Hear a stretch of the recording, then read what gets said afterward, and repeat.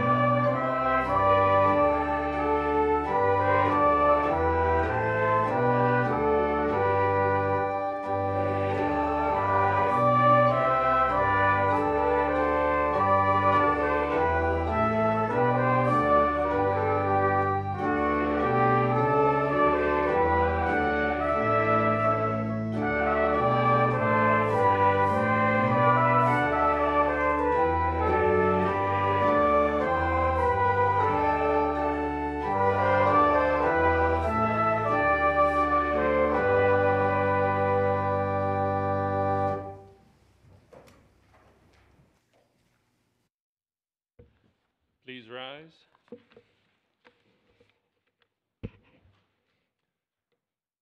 And we begin in the name of the Father, and of the Son, and of the Holy Spirit. Amen. Our help is in the name of the Lord. If you, O Lord, kept a record of sins, O Lord, who could stand? But with you there is forgiveness, therefore you are free. Since we are gathered to hear God's word, call upon him in prayer and praise, and receive the body and blood of our Lord Jesus Christ in the fellowship of the altar. Let us first consider our unworthiness and confess before God and one another that we have sinned in thought, word, and deed, and that we cannot free ourselves from our sinful condition. Together as his people, let us take refuge in the infinite mercy of God, our Heavenly Father, seek his grace for the sake of Christ, and saying, God be merciful to me, a sinner. Almighty God, have mercy upon us, forgive us our sins, and lead us to everlasting life. Amen.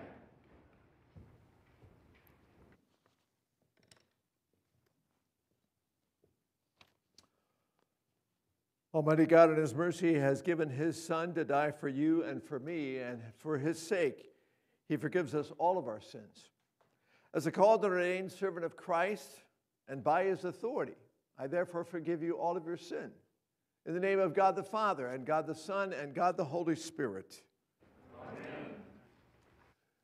Psalm 25 is today's psalm. We read it responsively. It's in your bulletin on pages 3 and 4. To you, Lord, I lift up my soul. My God, in you I trust.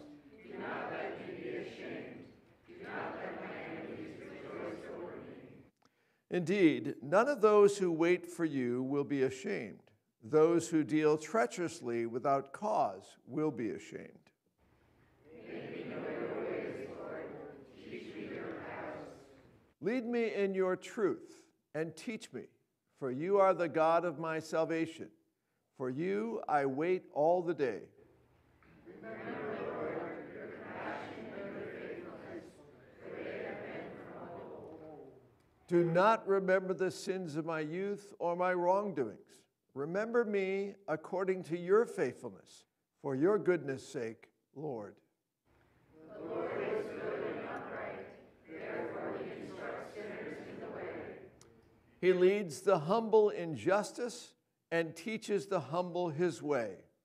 All the paths of the Lord are faithfulness and truth to those who comply with his covenant and his testimonies.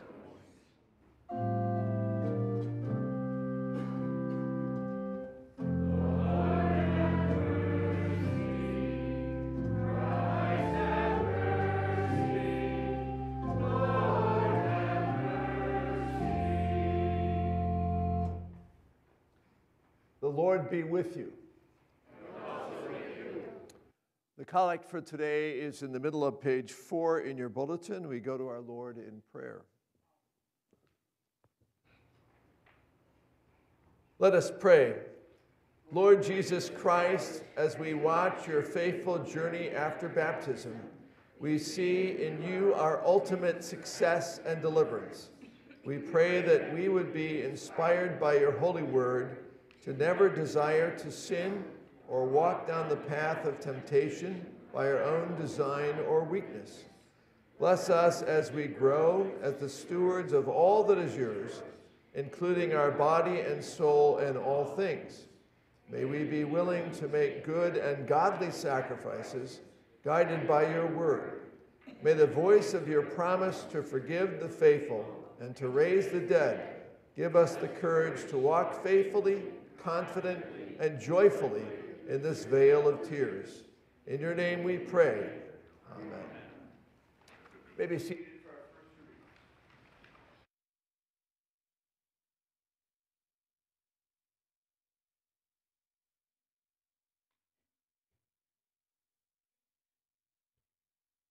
The Old Testament reading is from Genesis chapter 22, verses 1 through 18. After these things, God tested Abraham and said to him, "Abraham," and he said, "Here I am." He said, "Take your son, your only son Isaac, whom you love, and go to the land of Moriah, and offer him there as a burnt offering on one of the mountains of which I shall tell you." So Abraham rose early in the morning, saddled his donkey, and took 2 of his young men with him and his son Isaac. And he cut the wood for the burnt offering and arose and went to the place of which God had told him. On the 3rd day, Abraham lifted up his eyes and saw the place from afar. Then Abraham said to his young men, "Stay here with the donkey. I and the boy will go over there and worship and come again to you." And Abraham took the wood of the burnt offering and laid it on Isaac his son. And he took in his hand the fire and the knife. So they went both of them together. And Isaac said to his father Abraham, "My father?" And he said, "Here I am, my son." He said, "Behold the fire and the wood, but where is the lamb for a burnt offering?" Abraham said, "God will provide for himself the lamb for a burnt offering, my son." So they went both of them together. When they came to the place of which God had told him, Abraham built the altar there and laid the wood in order and bound Isaac his son and laid him on the altar on top of the wood. Then Abraham reached out his hand and took the knife to slaughter his son. But the angel of the Lord called to him from heaven and said, "Abraham, Abraham." And he said, Here am I. He said, "Do not lay your hand on the boy or do anything to him, for now I know that you fear God, seeing you have not withheld your son, your only son, from me." And Abraham lifted up his eyes and looked, and behold, behind him was a ram caught in a thicket by his horns. And Abraham went and took the ram and offered it up as a burnt offering instead of his son. So Abraham called the name of that place, "The Lord will provide," as it is said to this day. "On the mount of the Lord it shall be provided." The angel of the Lord called to Abraham a second time from heaven and said, "By myself I have sworn, declares the Lord, because you have done this and have not withheld your son, your only son. And I will surely bless you, and I will surely multiply your offspring as the stars of heaven and as the sand that is on the seashore. And your offspring shall possess the gate of his enemies. And in your offspring shall all the nations of the earth be blessed, because you have obeyed my voice." This is the word of the Lord. Thanks be to God.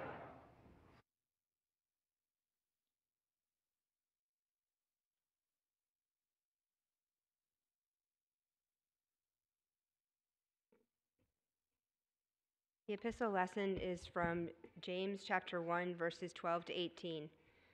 "Blessed is the man who remains steadfast under trial, for when he has stood the test, he will receive the crown of life, which God has promised to those who love him. Let no one say when he is tempted, 'I am being tempted by God.' For God cannot be tempted with evil, and he himself tempts no one. But each person is tempted when he is lured and enticed by his own desire. Then desire, when it has conceived, gives birth to sin, and sin, when it is fully grown, brings forth death. Do not be deceived, my beloved brothers. Every good gift and every perfect gift is from above, coming down from the Father of lights, with whom there is no variation or shadow due to change. Of his own will he brought us forth by the word of truth, that we should be a kind of firstfruits of his creatures." This is the word of the Lord.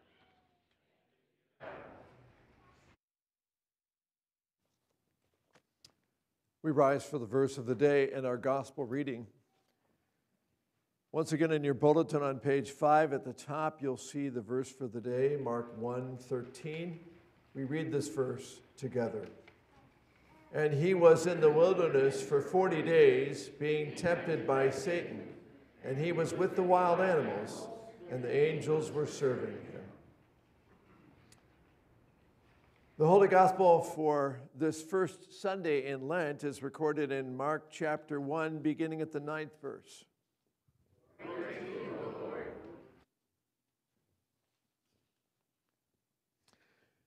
In those days, Jesus came from Nazareth of Galilee and was baptized by John in the Jordan.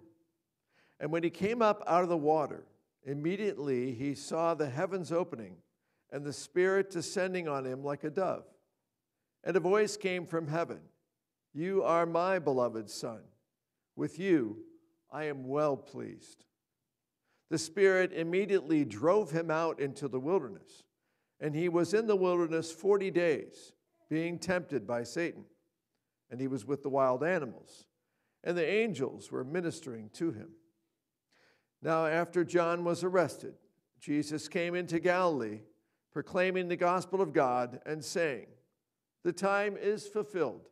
The kingdom of God is at hand. Repent and believe the gospel." This is the gospel of our Lord.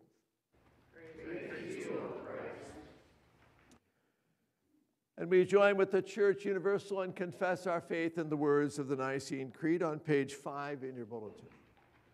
"I believe in one God, the Father Almighty, maker of heaven and earth, and of all things visible and invisible, and in one Lord Jesus Christ, the only begotten Son of God, begotten of his Father before all worlds, God of God, light of light, very God of very God, begotten, not made, being of one substance with the Father, by whom all things were made, who for us men and for our salvation was come down and was incarnate by the Holy Spirit of the Virgin Mary, and was made man, and was crucified also for us under Pontius Pilate. He suffered and was buried. And the third day he rose again according to the Scriptures, and ascended into heaven, and sits at the right hand of the Father.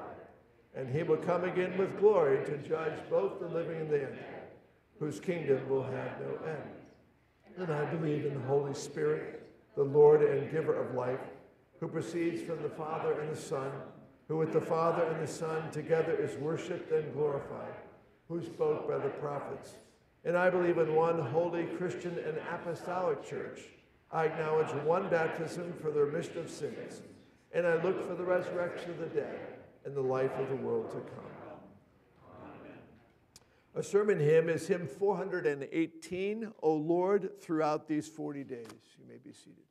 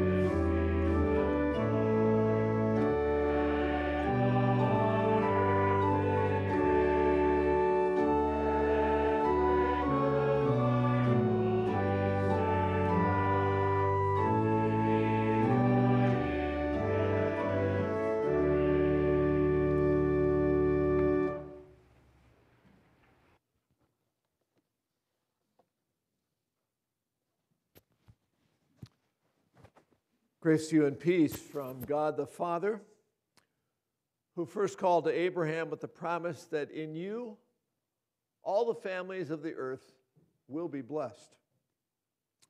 And from Jesus Christ, the Word made flesh, who would be the sacrifice of God that would ultimately provide for the world, that we could hear and see by the eyes of faith the promises of God fulfilled in Christ our Lord.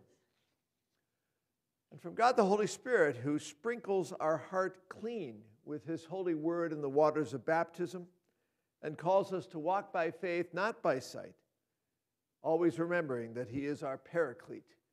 He is by our side. So on this first Sunday in the Lenten season, we have two poignant stories, one from the Old Testament, Genesis 22, the binding of Isaac, and also the New Testament account of Jesus' baptism and temptation, which is always the reading for the first Sunday in Lent. And this year we have the account from Mark.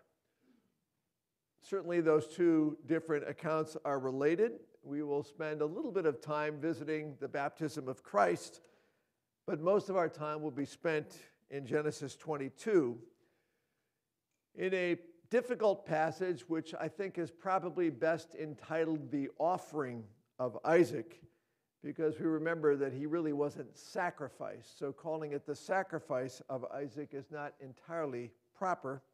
He was offered. And there were two substitutes that were ultimately sacrificed, one penultimately in the ram that was tied up in the horns and the foliage, and the lamb that was Jesus Christ, that would be the permanent substitute for Isaac, for you, for me, and the world. If you're paying any attention to the bulletin, you may have seen that there is an atypical text given for today, one that is beyond our Old Testament reading. It's really difficult, almost impossible, to see properly what this difficult story is from Genesis 22 about going back and looking at the promises that were made to Abraham earlier. Otherwise, it looks like a story of a sort of an ogre God demanding things that he would later prohibit, child sacrifice and things like that. So we can't make sense of Genesis 22 unless we look at some of these passages, beginning with Genesis 17.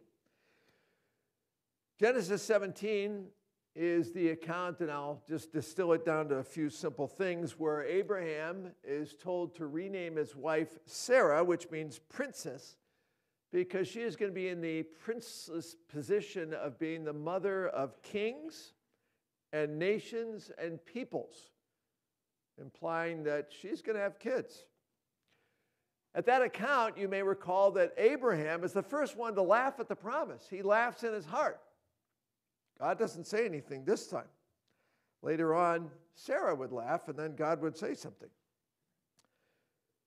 The chapter ends with the circumcision of Abraham, which makes him probably one of the very few people who are 99 years old to have surgery. He and all of his household. And hence we have this introduction to the promise, the covenant, which literally means cutting.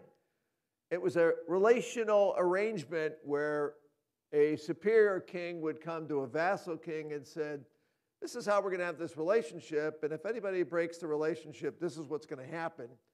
And they would have a sacrifice. And the sacrifice would represent anyone who breaks that covenant promise. In Genesis 18, verse 14 only, it's the only verse I'm looking at. And here is the account where Sarah overhears the promise that she, as a 90-year-old woman, is going to have a baby, and her husband is approaching 100, and she laughs in the tent, this time audibly, apparently. And the angel of the Lord, who is visiting Abraham, responds to the laughter, no doubt reminding Abraham of his own laughter with these words. Is anything too difficult for the Lord? At this appointed time next year, I will return to you, and Sarah will have a son. Then we get to Genesis 21. It's the promise fulfilled. It's the birthday party for Isaac. Isaac is born. He then is circumcised on the 8th day, probably one of the very few 8-day-old children to have surgery. And in this particular case, Sarah laughs again, but only because the promise is fulfilled and the joy in her heart is overflowing. And then she makes this statement. Who would have said that Sarah would bear to Abraham a child that she would nurse in their old age? And of course, you and I know the answer. God would have said that, and in fact, God did say that. And so the promise is finally fulfilled.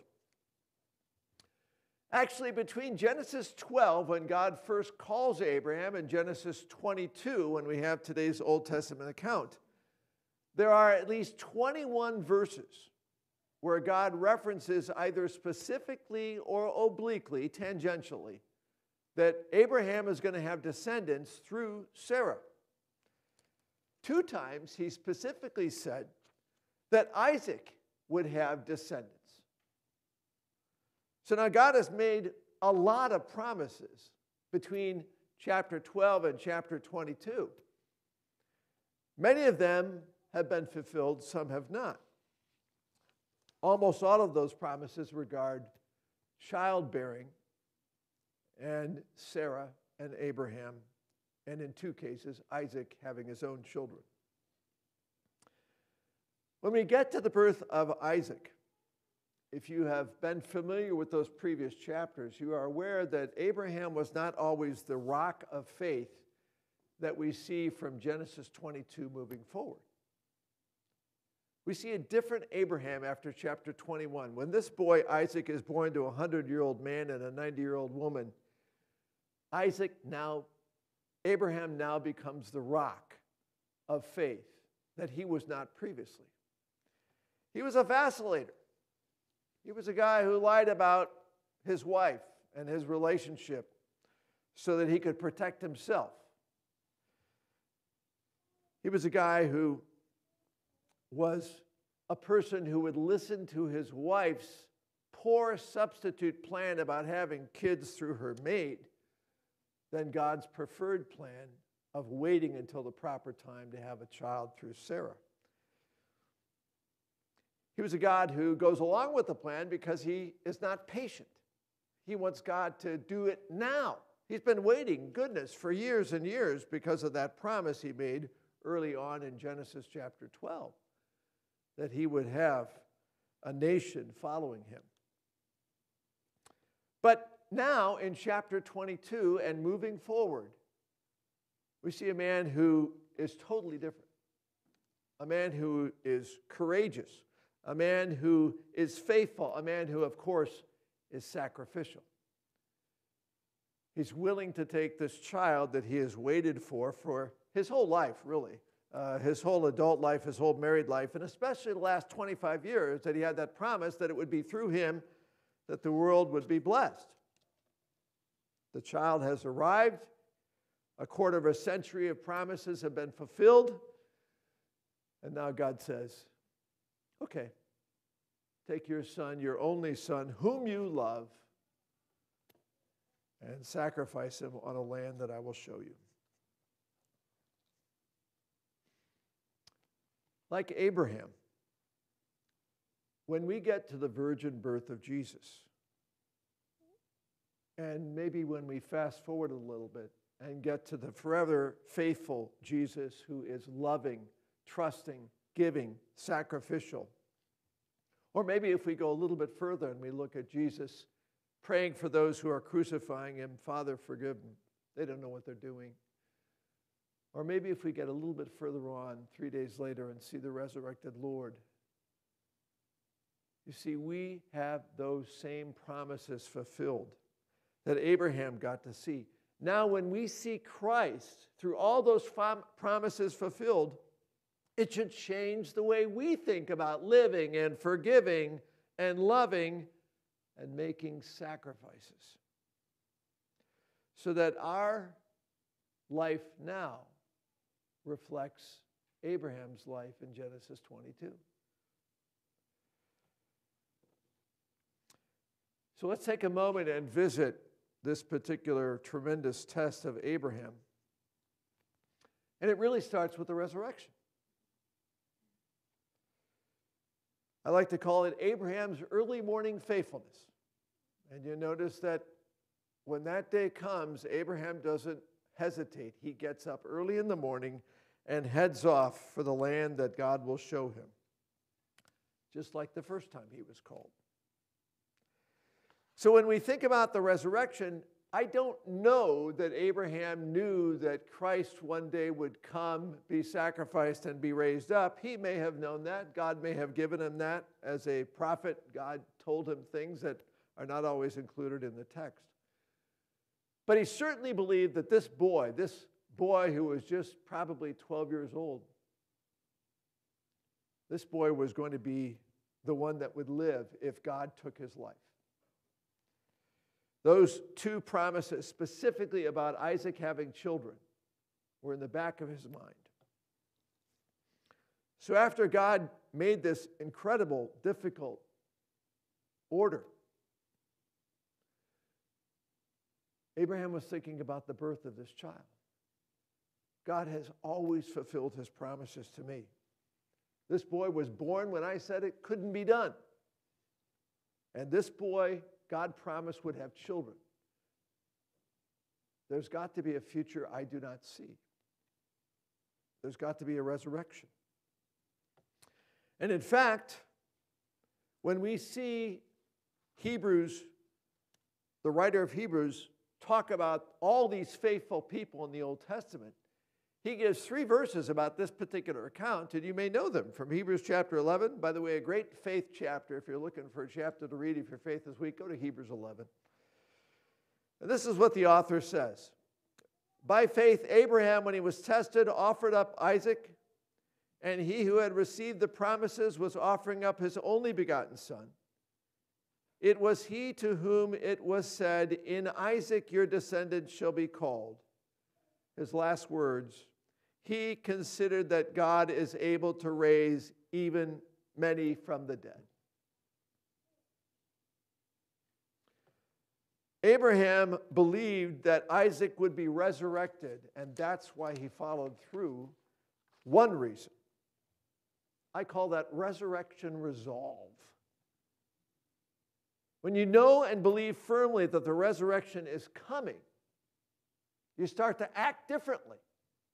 When you really believe that Jesus was raised from the dead, you start to act differently. You start to live with one foot in heaven. You start leaning more and more on that resurrected nature that we get in the waters of baptism. And as we turn to our epistle lesson for just a short visit with Jesus' half-brother James, you may remember that James was an unbeliever. Thought his brother was whacked. Must not have followed him carefully enough to listen to all his words and see what he had done. And it really wasn't until the resurrection of Jesus that James changed. And in 1 Corinthians chapter 15, verse 7, Paul writes, God made a specific appearance to his brother James. God doesn't usually do that. He did the same thing to Paul. God does not reward unbelief. And yet that's what he did with James. And so James now writes in the first verse of our epistle reading today sort of a resurrection resolve. This is what he said, "Blessed is the man who remains steadfast under trial, for when he has stood the test, he will receive the crown of life, which God has promised to those who love him." So James realizes that the resurrection really does change everything. That when you're under trial, you remember that Jesus was raised from the dead. And one day, all those who believe in Christ as Savior will be raised from the dead. And what about Jesus? What about James' half-brother, Jesus? The last words of our gospel reading. The time is fulfilled. The kingdom of God is at hand. Repent and believe the, what's the word? Repent and believe the gospel. What's the word mean? Good news. What's the good news in the gospel? Well, we're forgiven and we're going to heaven. We're going to be raised from the dead. The gospel is the last word. It's the good news. And it is why we can stand against Satan and his minions and a distorted world that turns truth inside out and calls, as the prophet said, false said true, and what is true, false. When you and I face temptation, we do it with the resurrected Christ, living in our hearts and his word in our ears and in our heads. And we do it as though we do have one foot in heaven. Because we do. That's what it means to be baptized into Christ, to have the living Lord present, Father, Son, and Holy Spirit in us, directing our soul and spirit. It is to remember that we are forgiven, and the many times we have not stood strong in temptation, God still stands by our side. What does he ask of us? The same thing he does in our gospel. Repent. The kingdom of God is at hand. Believe the gospel. The last word is the gospel. God doesn't leave us when we fail. When we face temptation, we are looking at the eyes of temptation with victory. Jesus won every single battle against temptation, and we get that record. Undefeated, now and forever. So what we really have in Genesis 22 is not so much a story about Abraham's faithfulness. We have a story of God's faithfulness to Abraham which changes the way that he looks at his own temptations and trials. Remember the psalm that you spoke earlier. Remember, Lord, your compassion and your faithfulness, for they have been from old. Do not remember the sins of my youth or my wrongdoings. Remember me according to your faithfulness, another verse says, for your goodness' sakes.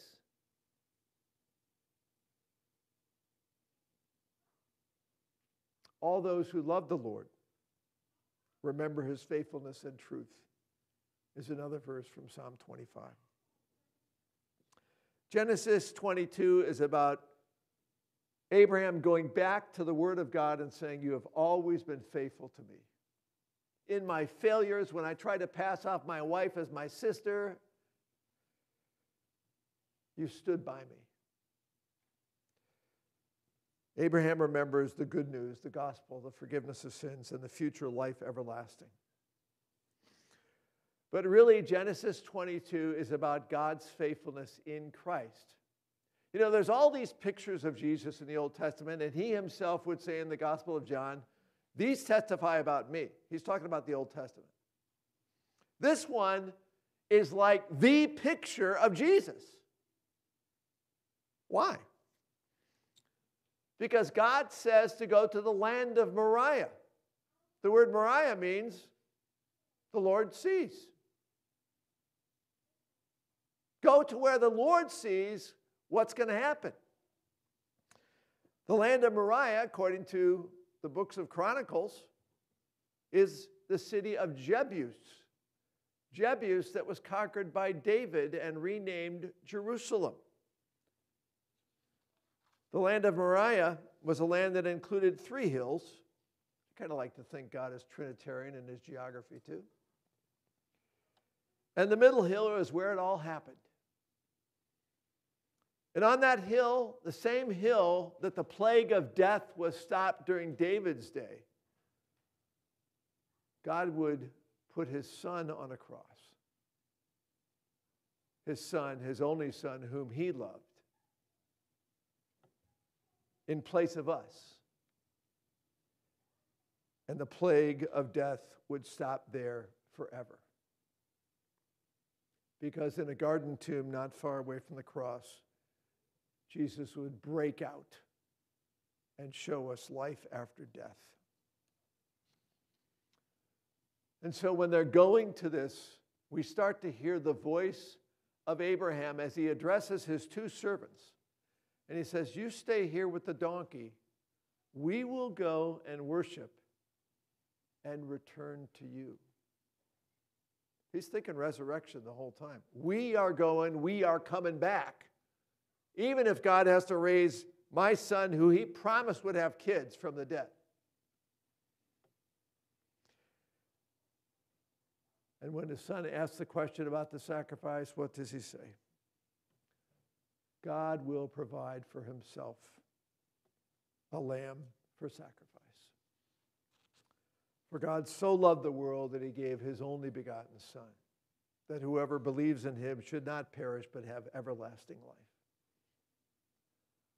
God has given us picture after picture after picture that Jesus has made a promise to us based upon an Old Testament promise already fulfilled, already given a picture of himself, of God fulfilling yet more promises.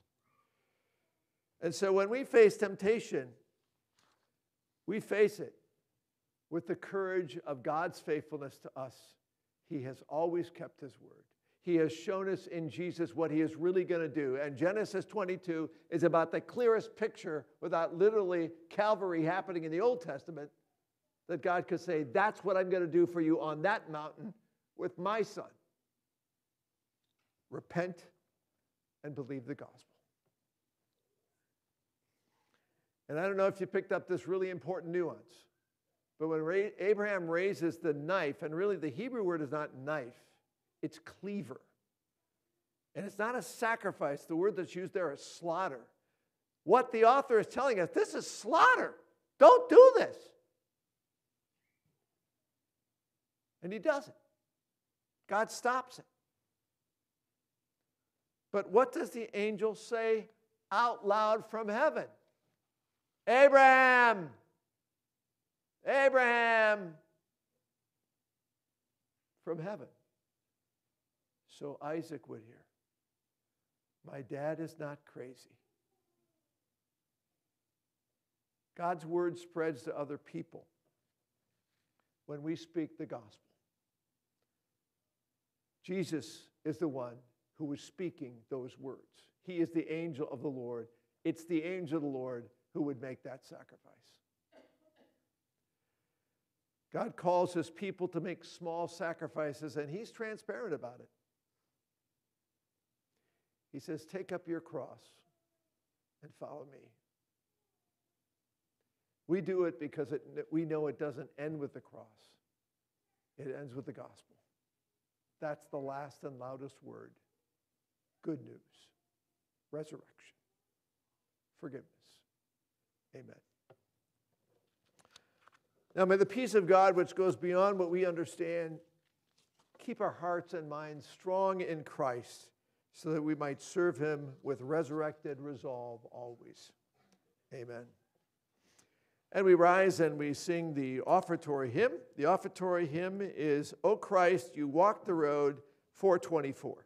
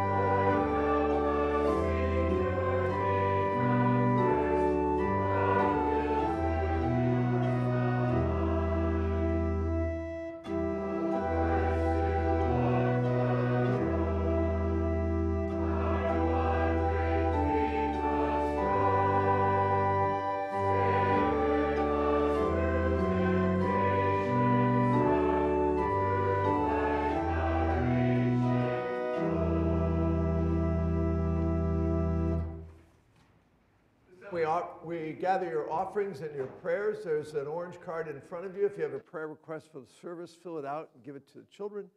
If it's a private prayer request, fill out the back of the card and drop it in the box as you leave today. You may be seated.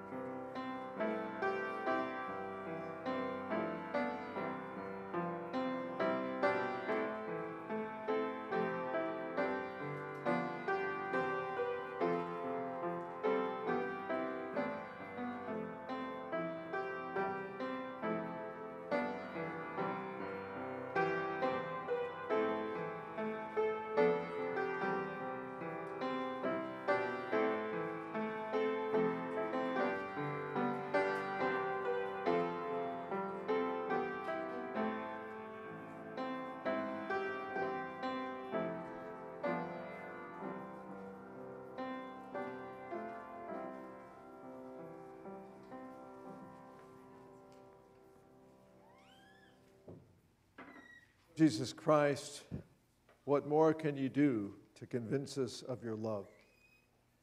We thank you for this beautiful foreshadowing of what you would do yourself in offering yourself on the cross in our place. We thank you, Lord, that Abraham was faithful. We thank you that he believed in the resurrection. And we pray that as we listen to your word and meditate upon it, that we too might believe in the resurrection and live the resurrected life, saying no to temptation and saying yes to Christ. In Jesus' name we pray. Amen.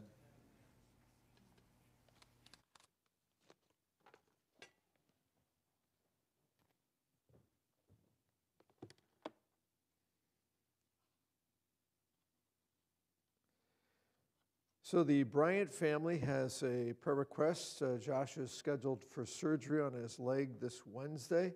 I've lost track of how many surgeries it's been, but it's been a lot. And then prayers that there would be complete healing after this surgery. Another prayer, God's leading for how we at Trinity can share the good news and nourish the faith of our community. A prayer request for Kevin Dunn, who has either ALS or MMN, we don't know, but he is completely bedfast in Rochester and has been for months. And you know the test that has to be every day.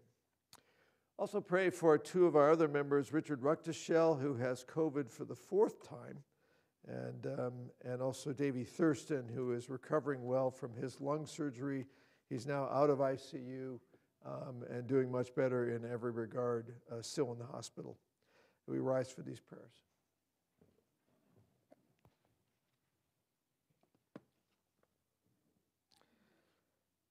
Lord Jesus Christ, we ask that you would be with this church, that we would have the confidence of Christ and resurrection resolve as we share Jesus in any way that we can, reminding people of the many, many times that you followed through with the promise made, ultimately in Christ dying in our place and rising again to give us living hope every day.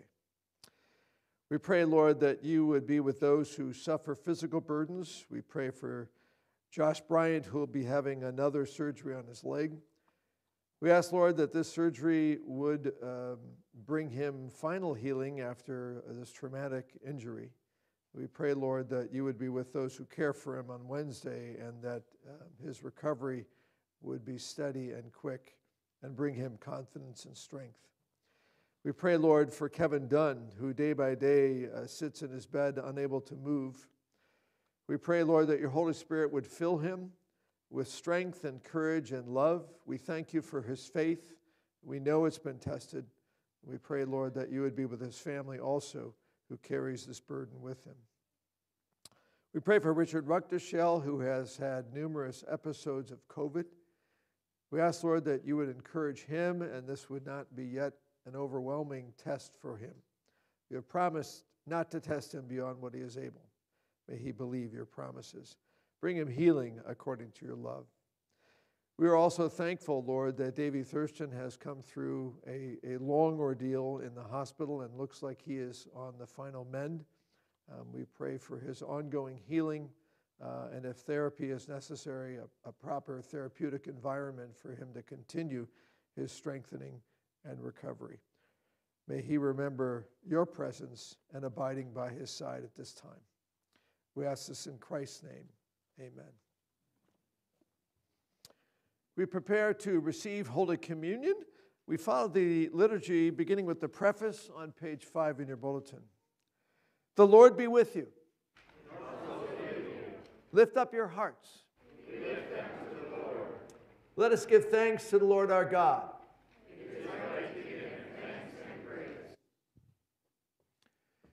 It is truly good, right, and salutary that we should at all times and in all places give thanks to you, O Lord, Holy Father, Almighty and everlasting God, for the countless blessings you so freely bestow on us and all creation.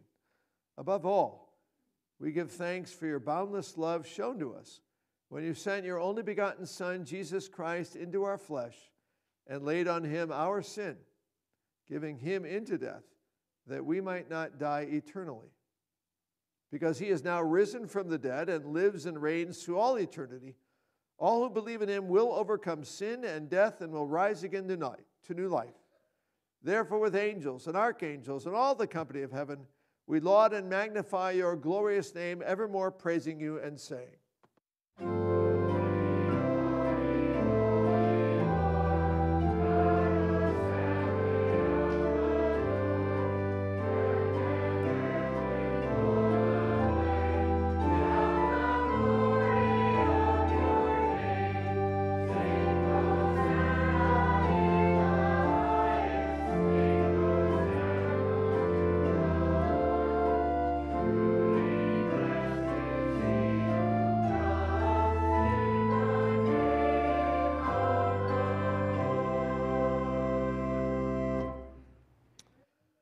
Blessed are you, O Lord, our God, King of all creation, for you have had mercy on us and given your only begotten Son, that whoever believes in him should not perish, but have eternal life.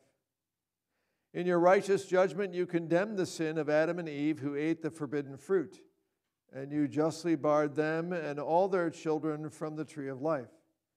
Yet in your great mercy, you promised salvation by a second Adam, your Son, Jesus Christ our Lord, and made his cross a life-giving tree for all who trust in him.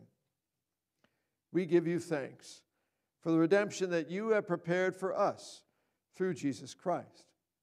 Grant us your Holy Spirit, that we may faithfully eat and drink of the fruits of his cross and receive the blessings of forgiveness, life, and salvation that come to us in his body and blood. Hear us as we pray in his name and as he has taught us. Our Father, who art in heaven, hallowed be thy name. Thy kingdom come, thy will be done on earth as it is in heaven. Give us this day our daily bread, and forgive us our trespasses, as we forgive those who trespass against us. And lead us not into temptation, but deliver us from evil. For thine is the kingdom, and the power, and the glory, forever and ever. Our Lord Jesus Christ, on the night when he was betrayed, took bread, and when he had given thanks, he broke it and gave it to his disciples and said, "Take and eat. This is my body, which is given for you. This do in remembrance of me." In the same way also he took the cup after supper, and when he had given thanks, he gave it to them, and he said, "Drink of it, all of you. This cup is the New Testament in my blood, which is shed for you for the forgiveness of sins. This do as often as you drink it in remembrance of me." The peace of the Lord be with you always.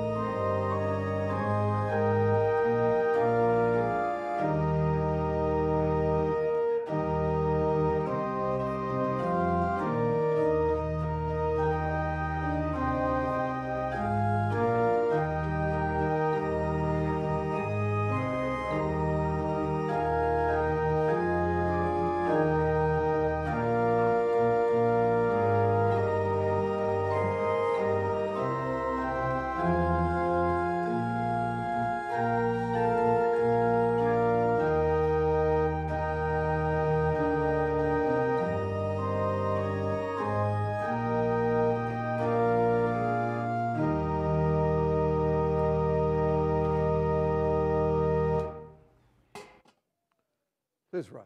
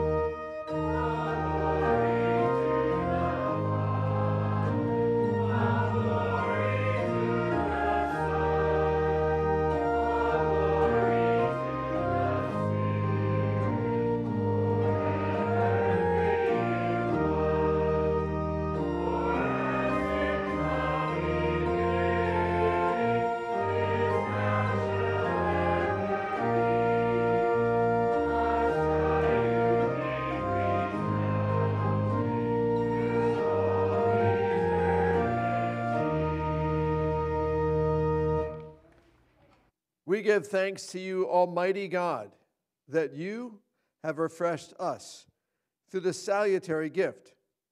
And we implore you that of your mercy you would strengthen us through the same, in faith towards you and in fervent love towards one another. Through Jesus Christ, your Son, our Lord, who lives and reigns with you and the Holy Spirit, one God, now and forever. A couple of announcements I have about the schedule. This week on Tuesday night and every Tuesday night up through Easter and beyond, we have a class that prepares people to receive communion on a regular basis. And anybody who would like to receive communion on a regular basis should go to the class. It's also on Zoom, so just check that out, and you can call me if you need the web link. Also, Wednesday is a unique Wednesday night in Lent. We have an earlier service and an earlier dinner than normal. 5:45 the dinner begins. It goes until 6:30 when the worship begins. So it's a half an hour earlier worship than normal, and our dinner will be at 5:45. And again, people are invited to bring food even this week when we welcome our after-school kids who have a special part in the service Wednesday night. Other announcements? Yes, Bob? Trustees meeting after church today. Okay, thank you. Stephanie? The Yes group is finally resuming. Had to take a little break, blame Noah. But if you need to know what that is or anything, if you're in the group, please talk to me or Kate. We are going bowling next Sunday after church. And there's an announcement in Bolton. Darcy Bedore. So on the theme of Lenten dinners, this coming Wednesday, it's nice sometimes to help the after-school families who are providing the dinner supplement. So if you want to bring a side or a little something with. And then we have sign-ups to provide the meals going forward in Lent. We're kind of dividing the labor. So you could do something simple like sides, or you could do a main dish. You could have Danny Wegman make your main dish, or Colonel Sanders, or whoever you might choose. So if you would look at sign up, and Mary Milbert and Carla, if you could see me after church about a change, that would be great. Thank you. Looking forward to those meals. Yes, Lisa Cooper. Yes, we have our Lutheran Student Fellowship Bible study that meets on campus at Willard Straight Hall in room 411 on Monday night. That's tomorrow. Come join us. Wonderful. It'll be fun. Chairman Lindsay Milbreth. Council meeting tonight, 7 o'clock. Football season is over, so we're looking for something to do. All right, great. Wonderful to see you today. And be safe out there as you walk on the sometimes slippery parking lot. Let us go with the blessing of the Lord. May the Lord bless you and keep you. May the Lord make his face shine on you and be gracious unto you. May the Lord look upon you and give you his peace. Amen. What a friend we have in Jesus.